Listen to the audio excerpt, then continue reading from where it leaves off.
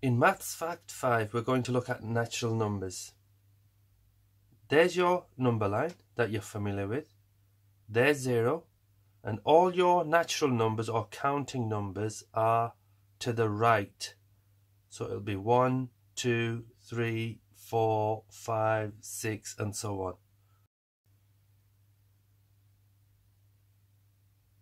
If somebody asks you for whole numbers, you start at 0, 1, 2, 3, 4, 5, 6, and so on, and you continue on that way. Now finally we've got the word integer. It's a very important word. It comes up a lot in your maths. An integer is simply any number on this number line. So it can be positive on this side, it can be negative on this side, or it can be 0. So all the positive integers are 1, 2, 3, 4, 5, and so on. All the negative integers are -1, -2, -3, and so on.